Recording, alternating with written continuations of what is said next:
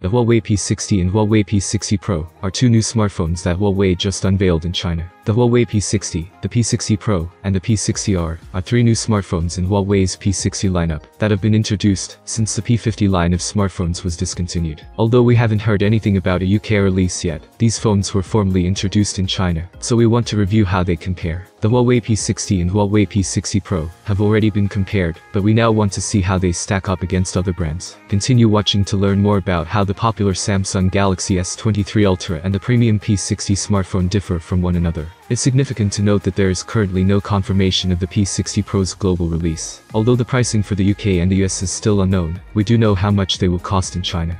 With a starting price of 6,988 yuan, the P60 Pro is estimated to cost around £826 or $1,014 in other markets.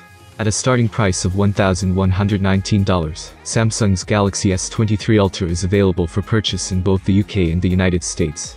Although we can't be certain until we have more information about the P60 Pro's release, based on the pricing in China, it appears that it will be the less expensive option. The Huawei P60 Pro and the Galaxy S23 Ultra have an aluminum unibody frame and Gorilla Glass on the front and back.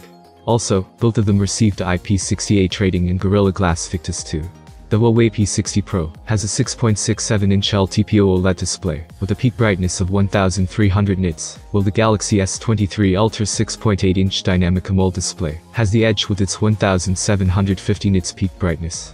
Galaxy S23 Ultra has 5000 mAh battery, and P60 Pro has 4815 mAh. But the Huawei comes with a charger in the box and charges much faster with its 88 watts fast charging. On the other hand, the Galaxy S23 Ultra supports 45 watts fast charging, but it also comes with wireless charging support. The Samsung Galaxy S23 Ultra has a Snapdragon 8 Gen 2 CPU and comes with 256 512 gigs or 1 TB of UFS 4.0 storage, in addition to 8 or 12 gigs of RAM. On the other hand, the P60 Pro has a smaller storage capacity and comes in either an 8 and 256 gigs or a 12 and 512 gigs configuration. The Snapdragon 8 Plus Gen 1 4G mobile platform, which features an octa-core processor and an Adreno GPU, is what it is equipped with. A large 200 megapixels primary camera is included with the Galaxy S23 Ultra.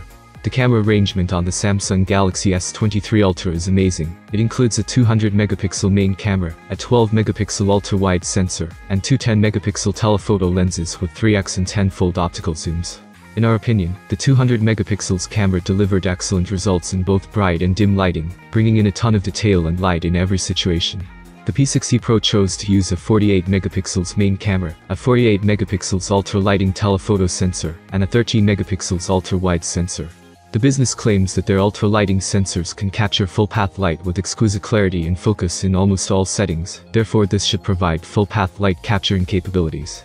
Samsung and Huawei have promised 4 years of Android updates and 5 years of security updates, so buyers should be able to hold on to their new phones for longer.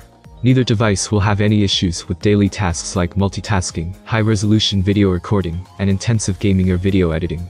The Huawei P60 Pro is a better choice for purchases on a tight budget.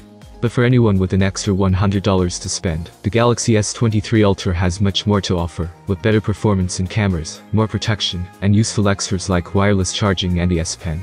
What do you think about these phones? Which phone is better? Write your opinion in the comments. Have a nice day, and luck is definitely on your side.